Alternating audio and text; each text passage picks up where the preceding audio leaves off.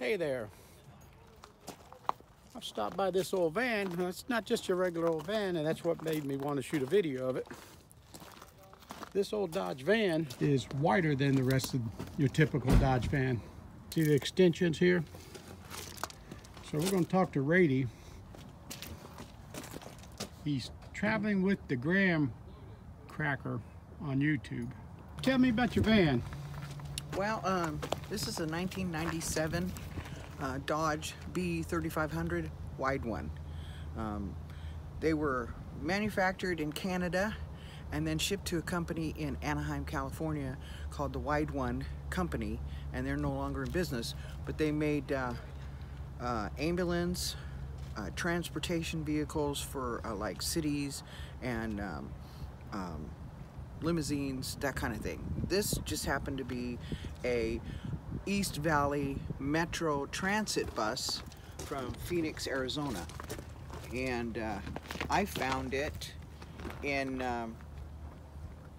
Brainerd, Minnesota, and I bought it primarily because it didn't have any rust, and then I got to looking at it and thought, oh my gosh, what room we have. So I picked it up there and converted it, and now it's a camper. I did see recently that the Wide One also made a Class B camper van, and those are extremely rare. But I didn't know they made those. Wow. And that one was nice. Anyway. So how can you tell if it's wider? Well, when you come out front here, most of your Dodges, I would say all of your Dodges, the headlight and the grill touch. They're clear over. This is 6 inches. And then we got another one on the other side, 6 more inches. And then they've taken the bumper, now my generator's in the way, but they've taken the bumper and they've extended it in the middle, put a piece in. I'll be darned. So they used all the original parts and then extended it. And then on the interior, the dash goes over to right about here, and that's your standard dash. And then they added an extra piece on that end. And I wish they would have added a third wiper, because right in the middle here, the wipers don't even touch. I'll be damned, I can see the spot there where, where there's no contact. Most of these, the older ones, had a split windshield right down the center. This is the only one I've seen so far that doesn't have a split windshield, and I've only seen 3 other ones. One sitting here in Quartzsite, and it's being used for storage. One up in South Dakota, and it's running off straight propane. And then the final one I saw, well, the other one was in Washington, and then there was one more that was painted just like this. The other ones were white. Wow. But this still has some of the etchings of like the handicap on there. Right. In the sun, you can see that. But up here under the hood, now I don't know, they didn't move a whole lot. I mean, your standard Dodge ended here. Okay, that was it. Right. And they added all this space. So all this is standard. It's all the same. The engine's in the same spot. The motor mounts are in the same spot. However, some of your drivetrain down here has been extended and moved around a little bit, and I don't know a whole lot about that. But okay. I do know that the motor is really in the same place. It's just added. They stretched her. Yeah. It's a lot of work. Yeah, and it's clear back. Most of your wide bodies, people go, oh, I have a wide body. The wide bodies were extended 6 inches, 3 on each side. Some a little over 6 inches, not quite a foot. This one is straight back, all the way back. Right, they're usually stretched starting behind the cab back. Right. And it's a fiberglass body. Right, yeah. Right, this is the whole van's been cut in 2 or in 3 sections and widened. Right. Yeah, all of this is steel. It's not fiberglass on this side. Right, this is the Dodge side, yeah. On the other side where the handicap door is, that's fiberglass. The rest of it's steel. Right. So they cut that handicap door out. We have the barn doors in the back, and then the handicap ramp door on the other side. You mind if I look underneath the front end? Sure, go for it. I mean, they went through a lot of effort to widen this thing. Yeah. You can see underneath there where they pieced in the core support, pieced in with a foot of metal. But this frame, your frames are typically 30 some odd inches apart, and these damn frames here got to be 48 inches apart, 5 feet apart even. So this is one of the last ones. I'm assuming Phoenix had a fleet of them and they let them go in 2007 because they kept their fleet for like 10 years. And then when they sold them all out, people converted them or did whatever. I just haven't seen a lot of them. I'm gonna look underneath the back real quick.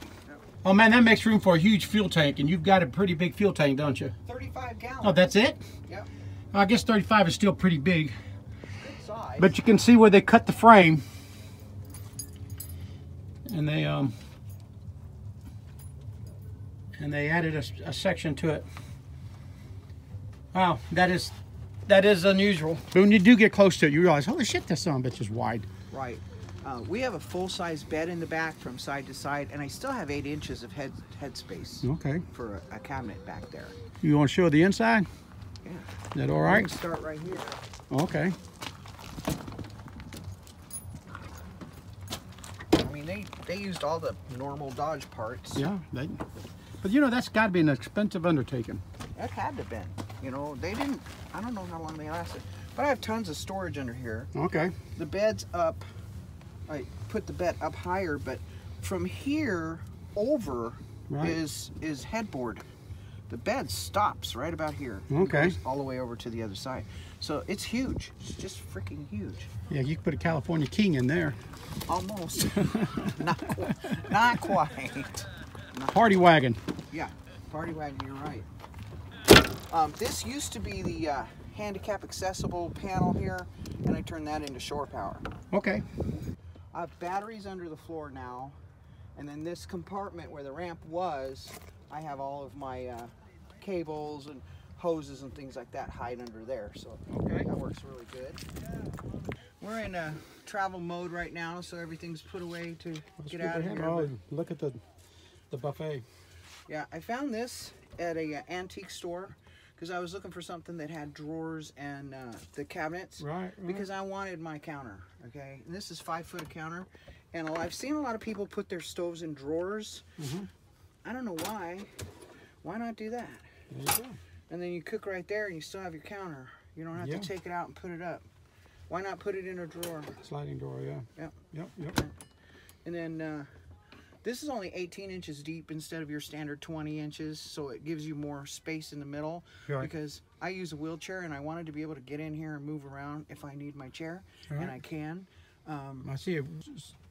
Good use of space. Yeah, I used everything all the way up to top. And you don't have a problem with the jars flying up? Nope. Really?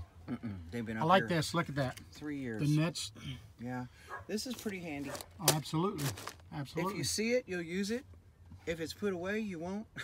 Yeah, I like things where I can see it. Yeah. I think my wife would prefer have things where she can't see it.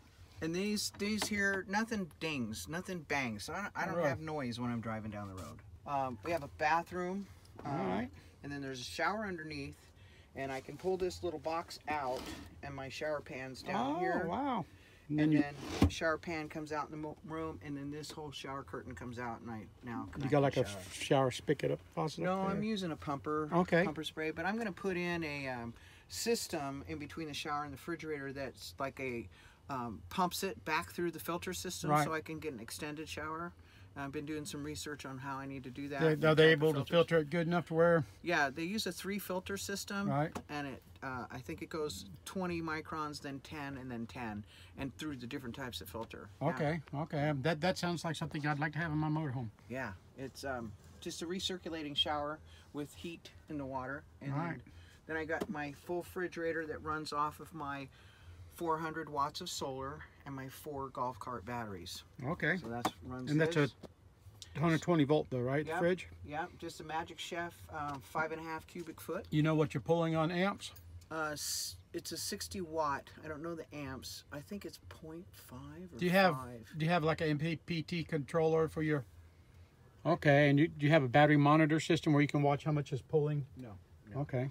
I know with the inverter, it's 60 watts of power coming out, and that, if I remember how they did the math and all that, comes out to like 5 amps. Okay. But this runs a lot because every time you open it, you know. Sure. So, and then... how many watts of solar again?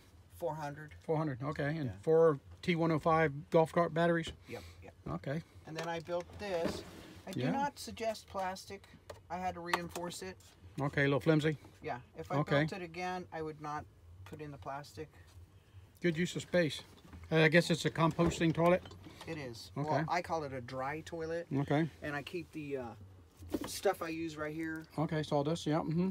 I used coconut core for 2 reasons. One, cat litter doesn't hide the odors. It doesn't dry out the waste. And peat moss molds. So coconut core dries things out. How hard is it to find? Not hard. It's in pet stores everywhere. Okay, okay. You just, lizards use it. All right, all right. It's lizard stuff. You got big old bunk? I didn't use cabinets because I wanted to see, like I said, I want to see what I got. Plus, the van's like this, and putting in cabinets, if you look at this, I had to go through all these little bumps and crooks and crannies, and there's windows everywhere, and all this is fiberglass.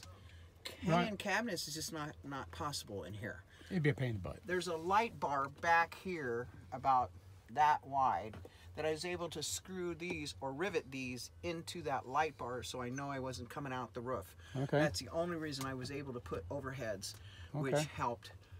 But the rest of it's all fiberglass. Okay. So this is glued, the pegboard, the boards behind it are glued to the fiberglass, and then the pegboard is screwed into the boards that are behind it. Okay. So I have that gap you need for a pegboard. How long has you had this thing set up? Oh, let's see. We're in year 3. The leather bridles, that got to do with your dog? Yes. Jake? Looked like you're a horseman there for a minute. No. Jake is a mobility assist dog. That's what helping you? Yeah. Okay. He helps me walk. He helps me get up and down. He helps me well, he's a good boy then. He's a real good boy. Yes. His birthday's Sunday. He'll be 10 years old. 10? Jake, you're getting to be an old man. He is getting to be an old man.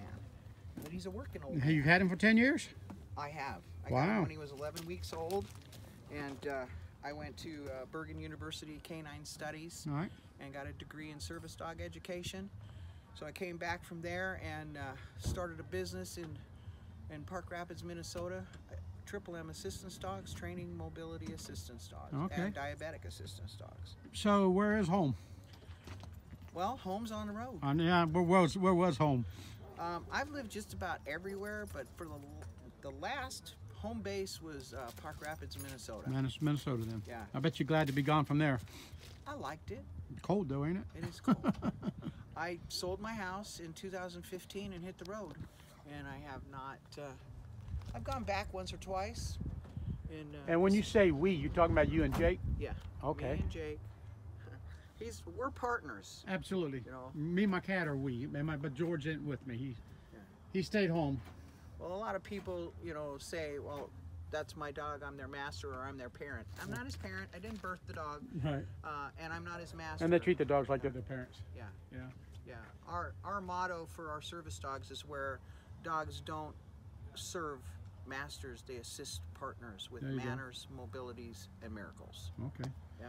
Thank you very much. Thank you. We'll look you up. I'm really glad I was able to catch him.